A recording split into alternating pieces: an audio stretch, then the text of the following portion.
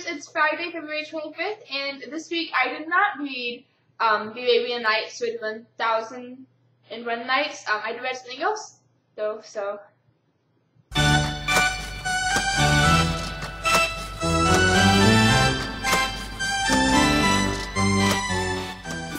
So this week I read Bacchae by Euripides, and it is an ancient Greek play that I had to read for my mythology class. I'm going to read the Arabian Nights or 1001 Nights. I was just halfway through it, and I have a really old version, and so they use phrases like "thou seest," and not as easy to zoom through it, but it's really interesting, and I'm going to talk about that next week.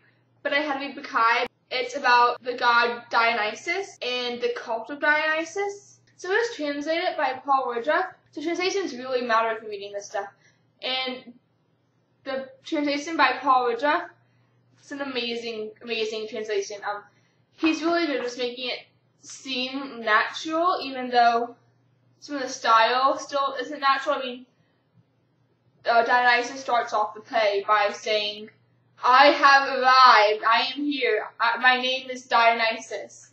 And he pulled it off in a really natural way. Not context-wise, but text-wise. And he even uses, like, a modern vocabulary.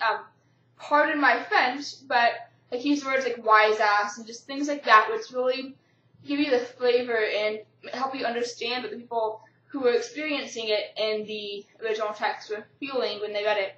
Because if they use some other, like, obscure term, we might not have, like, gone the emotion behind it using words that we still now associate with emotions. It really helps read text. And overall, the book is just really amazing. There is some really quotable dialogue in it. It's a play. Did I say that? It's a play. There's some really quotable dialogue in it. Dionysus says in one part, "Speak wisdom to a fool and he'll think you have no sense at all." And I thought that was just an amazing quote. And also reading text this old with cultures so foreign, it really connects humanity, I guess. But one, it teaches you a lot about the culture. And here they actually talk about the cult of Dionysus, which is a religion, and a really kind of prominent religion. I don't want to say too much about that, but I know it was really widely practiced. And they talk about that and describe what people in it did and customs and just things that are really important to history. And also this kind of just because I'm laughing at the same things people laughed at for 2,000 years, and I am like OMGing at things that I hope people back then OMG'd at, because there's a lot of violence. Dionysus likes making parents kill their children, so I hope people back then were like, about that, but I can't be sure, I guess. And overall, it was just funny. It's a really grabbing story. There's no part that's boring, and a lot of Greek plays can be like that. I read Timothy's Bound a few weeks ago, and that play was just speeches and speeches and speeches. This one was still kind of speeches. You don't see much action, but it's very entertaining. So I'll finish the 1001 Nights for next week. But I can't be punished because I read this book this week, which I'm very happy with my mythology teacher about.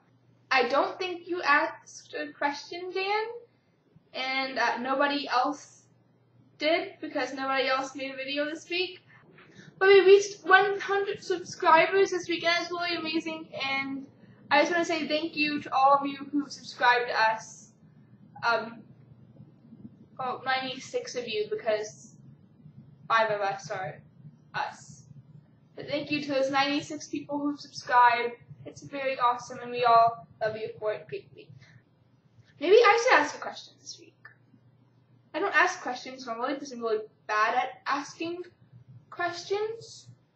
What else have you been reading lately? I have been reading a lot of things like this, a lot of classic Greek texts.